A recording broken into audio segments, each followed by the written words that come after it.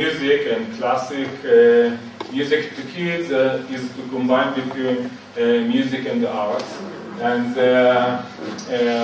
we had a project that was called Kids Meet Artists, where we brought artists to the after schools where we're working in, and we did like concerts to the kids. But before giving the concert, we wanted to prepare the kids to get to accept the music, and one of our ways to do it was through the arts. So it's like we said we're teaching the children, but we want them to meet, an artist that they can, look up for it, and by this to increase them their motivation. So this is something that we try to do in all our centers. So in this particular concert that you can see here, I planned with the musician the program, what kind of pieces of music and how can we then combine it with art. So we selected really certain pieces that can be very accepted by the kids. For example, we made a beat. Yeah, there was the how to say it in English? Italiano? Il rumore della... Oh, the dance of the beat. No, not the dance.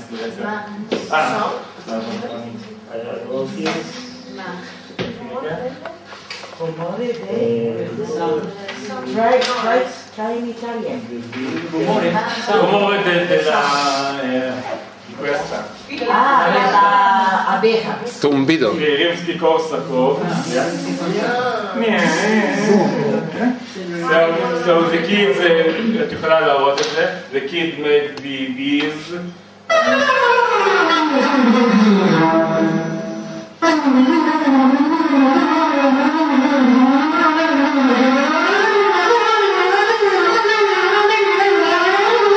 Oh, sorry. But is it real?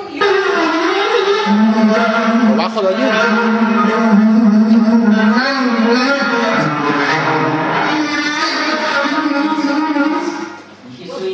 Don't worry, keep it. Okay, ותשאיר, לא, A little bit.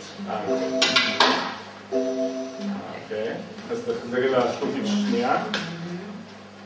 Or, for example, we did with the origami the swan of Saint-Saëns.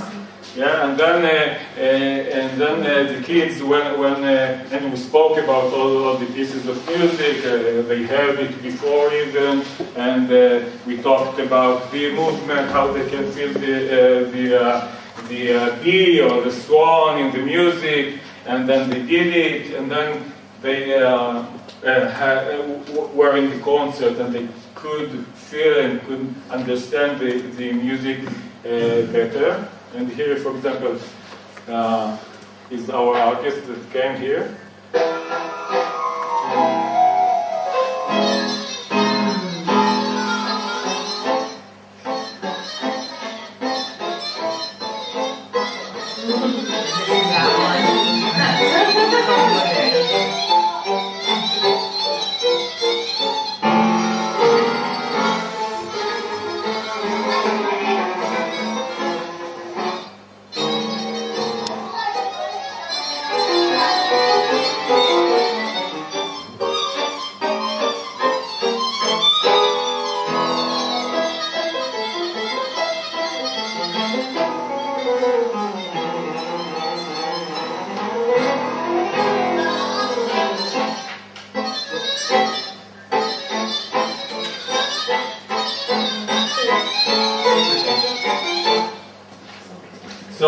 This way of working helps the kid to accept new melodies, new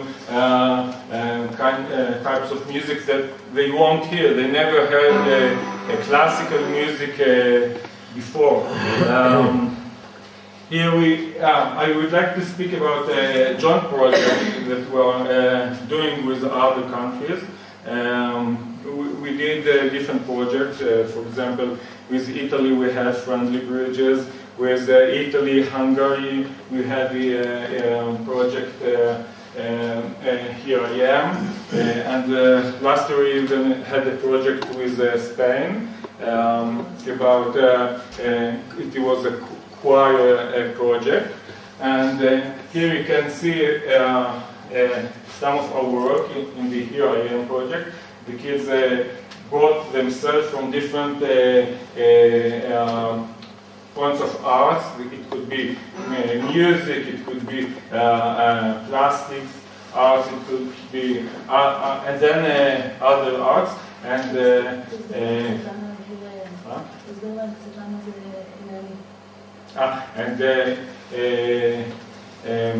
for example, we begin with a piece of music that why it's Here I Am. The people brought, the kids, they brought, for example,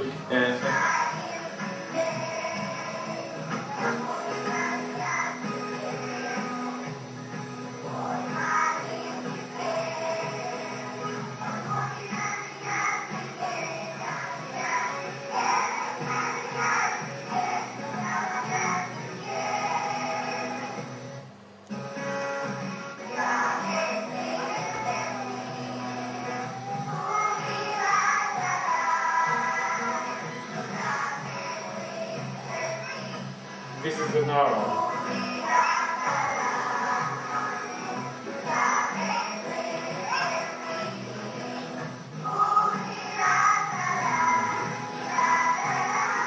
So this way of singing in different languages that the kids might hear at home because the parents are speaking in this language. So it helps them to feel a part of a group. They are all at school. They might be together at school, and every kid, one comes from immigrants that come from Russia, other are Muslim Arabs, other Jewish from I don't know, Ethiopia, and suddenly they are all together and they show their personality and they feel like a group, and then it's good they can feel much more like a group than separated. It's kids with many problem behaviors, so it's amazing that we meant to do it, really. They're amazing. Okay. Well, so this is more advanced. Do you want to tell them about it? Yeah, so last year we had, last year we had a project with joint project with Spain, and Enrique Ron, he came to Israel, and we had a very nice visit with him. We showed him all our centers and all our activities. We have, we begin even, we have centers for small kids, even from babies. And where we make a work parent with the baby, and then we passed all the centers, all our after schools, and we programmed a project, a joint project between Israel and Spain, and we wanted the Israelis will get something from the Spanish culture, and the Spanish will get the Spanish people will get something from our culture, and we thought about the Ladino songs that the Jews that lived in Spain in the past. The Ladino was the language that they spoke. So our kids studied. We decided about some songs in Ladino that they learned, and we had some common songs that both of us sang, the Spanish groups and the Israeli groups together, and then we made a huge concert. Yeah, just want to say when the orchestra,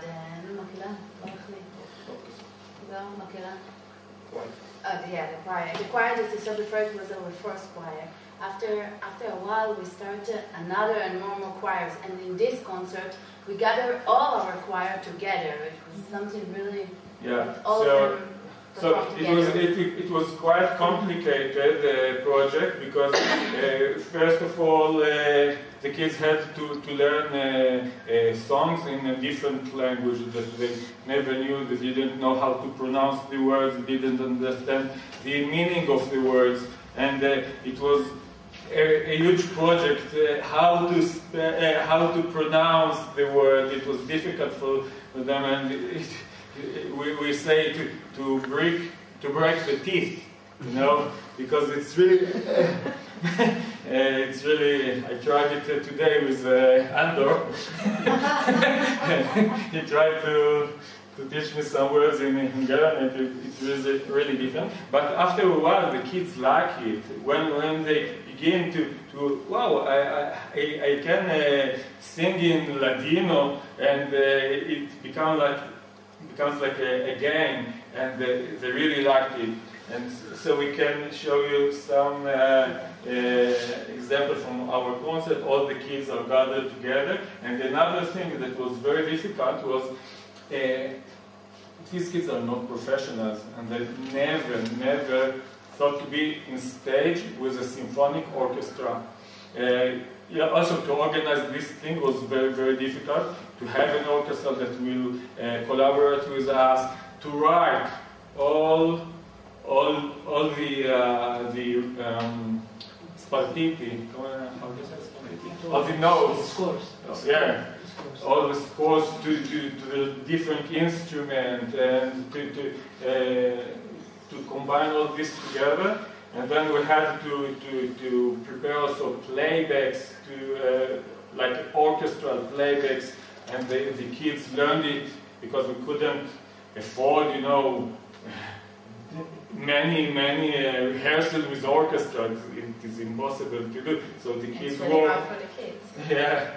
So the kids worked in the after school at schools with these playbacks of the orchestra, and then we had also one rehearsal with everything together. But it was a great emotion for the kids to be on stage with a huge orchestra. Wow! So you can see an example here of a Ladino song, Shvasu Časno.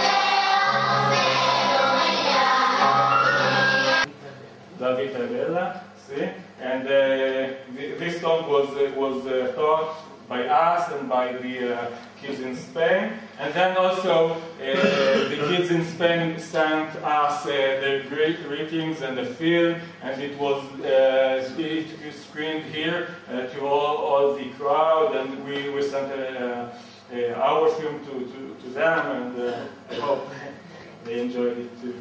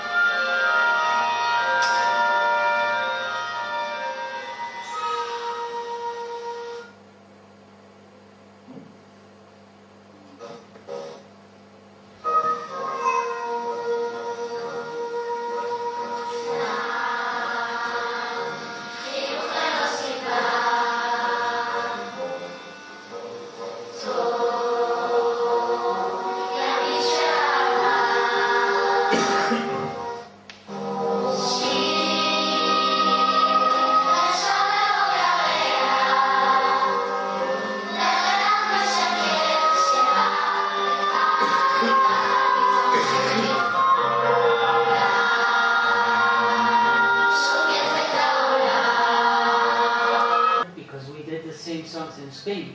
Yeah. So in one of the schools, the majority of the students, of the guys, were Muslims.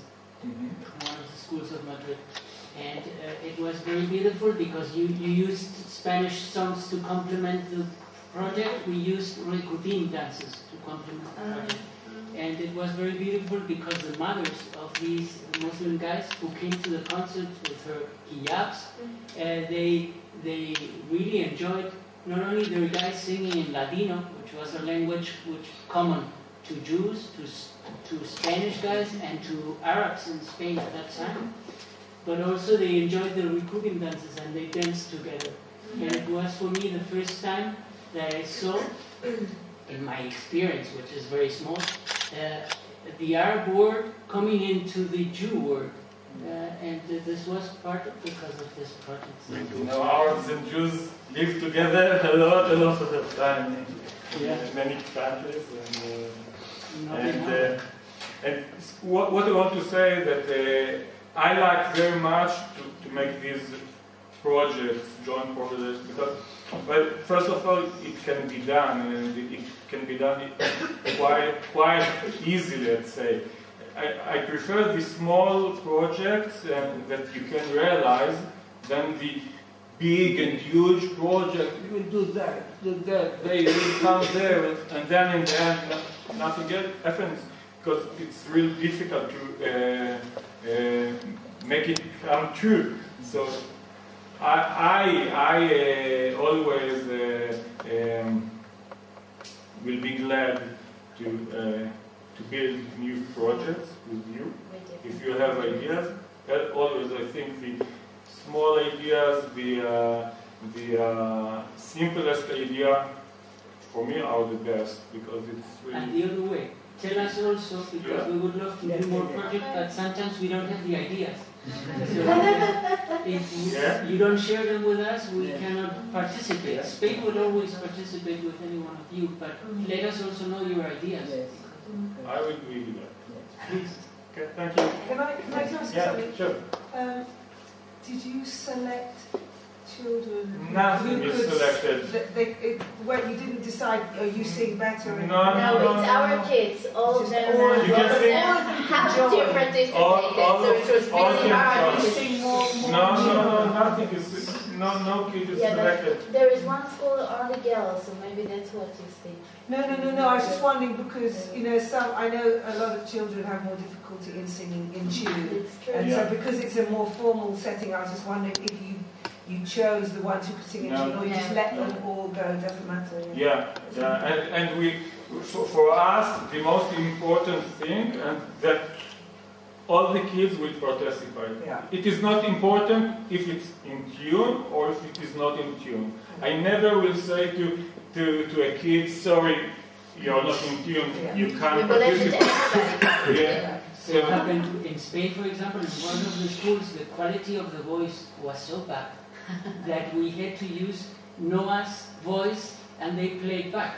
They did the playback in the official concert because the quality was very poor. So it was like cats, honestly. They were too small. And at the end, the school decided, well, let's play the music of Noah, and they sing with Noah, and whatever happens. So, but Noah is a singer. She's really Israeli singer, but but it's hard work. Some of the kids sit there for 3 years. Yeah. And you can see them we show you the first one. We have kids like that. She's 6 years old, 7 years old, and we have kids that are 10. So a kid of 8 years old won't sing like 10 or 11 years old. But sorry, no, I can say. I just want to add that the key for all of it is that the teacher or the counselor will join. Otherwise, the kids cannot. They won't be motivated. I think this is the only way. For example, you can see here. So this woman, she works with the kid every day. She's not one of the choir teachers. She has them to do homework. She helps them with relation with the parents, she's like the woman who guides. She guides them. And she participates also the music lessons, and she gives example how to behave in a music lesson. And when the kids look on her, how she gives the example, they imitate her, and they want to be part of it, and they can achieve a result. I have a question. They participate to a voluntary base? Who? The children and the class. The children are working with us. It's not a. If one say I don't want to participate. So not all the kids.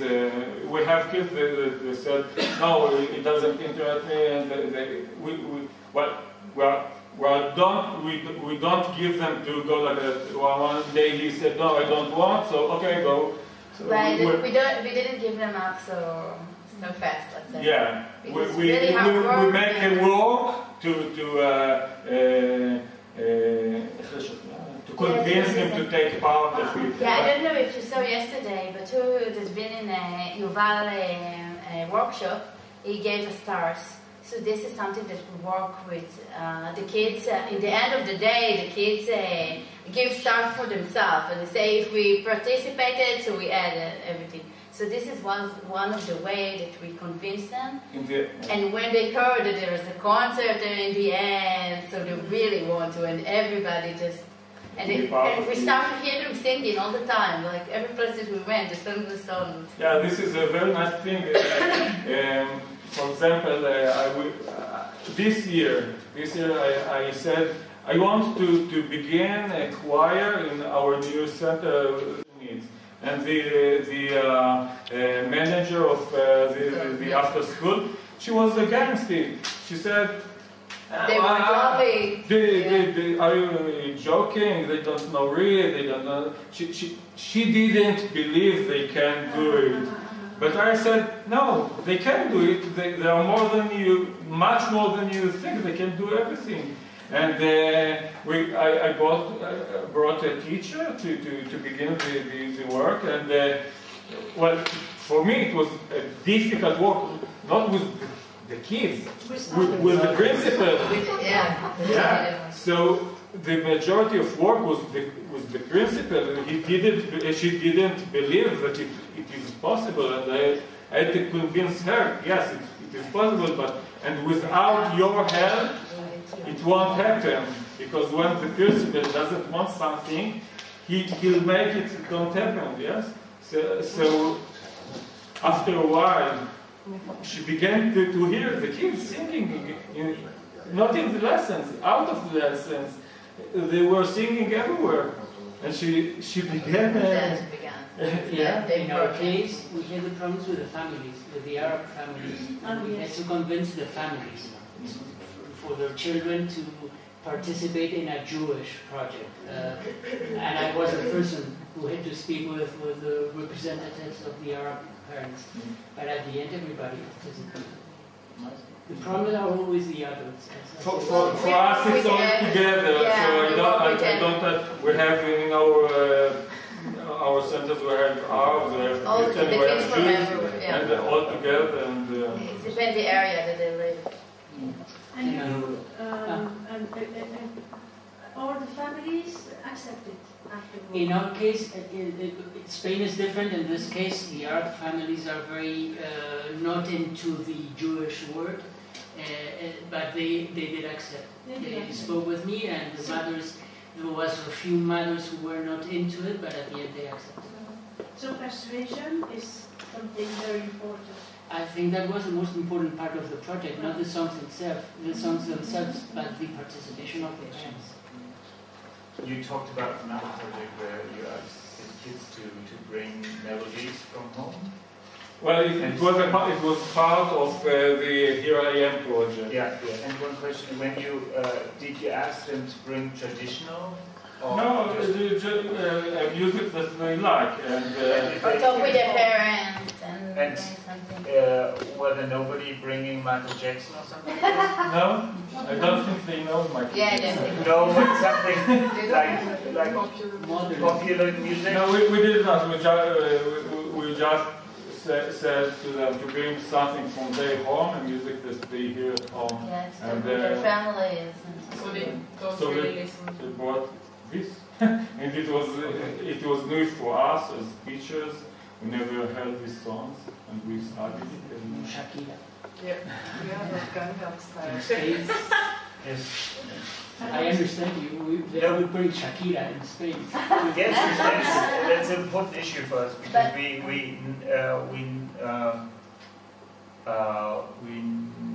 try not to take any influence on their identity, or they know, okay, their parents come from Andalusia or whatsoever. We don't try to address them as Turkish, Kurdish, whatsoever kids. We don't have it in all the projects. They, you talk about Gangnam Style, so they had a movie with Gangnam Style dancing over there. Okay, so. Why do you not do that? Because some kids consider themselves as Austrian, and we don't want to push them in a corner. Yeah, and many kids have like parents from two total different backgrounds, and we don't want to cause problems they don't have. In school, many kids they realize what the religion has played any big role, and in school they divided up to, no, you have to follow a different religion. You're a different religion. You have to join another class now, and only in this religious, how do you say, lessons. Yeah, and then they kind of start to realize, okay, I've got a different religion, and we separate people who were not separated. I think, well... Don't you think it has to do with the way you approach it? Because I did the opposite. It's not us doing, it's the society, the school system, everything. Because I did the opposite. I invited, in the class, the school I work with, there's a very clear majority of either children who've come from country, ex-Portuguese colonies, in Africa, Angola, mainly Angola and Guinea and Cabo Verde, not so many from Mozambique, and then some of them are like second or third generation, and then, so they're born in Portugal, but in their daily lives they have a very strong musical influence from their what they're doing. Some of that music is kind of modern African music, which doesn't have an identity connected to one specific African country. Like there's a music called kuduru, which is like kind of Afro pop. It's all over Africa. And then on the other side, there's these gypsy kids who have a very, very strong, close-knit community, and they have their religious, in their religious activities and in their kind of parties that they have in the community, they play and dance a lot and sing. And you get, and when I was in Spain, it's the same in Spain too. And I did the opposite. I mean, I bring all kinds, we list all kinds of music from all over the world and stuff they like, the pop stuff as well. But I did the opposite. I invited them to share some of the music that they like, which from their different backgrounds, and they shared it with each other, and they learnt each other's songs, and it was a way. It didn't cause. I felt it didn't cause separation. It was like a sharing and a recognition of all the different kinds of music that there is. So. But I think it's misunderstanding if you say I did the opposite. No. It's not. It's just we accept we accept what the kids bring. And They don't bring. You don't say bring a Turkish song, but what you hear at home or. Yeah, and if a kid with this dark skin color says, "Where do you come from?" I come from Austria. We're going to say that, but your parents, who can't come from Austria. We leave it. We accept whatever they bring, and if they bring Shakira, that's okay. That's we don't try to dig. No, you don't. No, we accept what they bring, and perhaps we ask for, is there more music or more? But we never asked for, but there must be traditional music or more.